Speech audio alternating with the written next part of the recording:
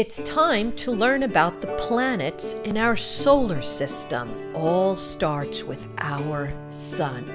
The 8 planets in our solar system orbit. That means move around the sun. Let's all go to space in a rocket ship.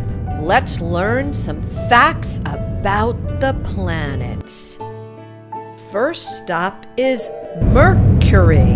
Mercury is the closest planet to the sun. It's also the smallest. The second stop is Venus. Venus is the hottest planet in the solar system with temperatures reaching 480 degrees Fahrenheit. The third stop is Earth. This is the only place where life is known to exist. This is where we live. Most of the Earth's surface is covered in water. The fourth stop is Mars. Mars is very cold and dry, but water exists in the form of ice at the North and South poles. The fifth stop is Jupiter. Jupiter is the largest planet in the solar system.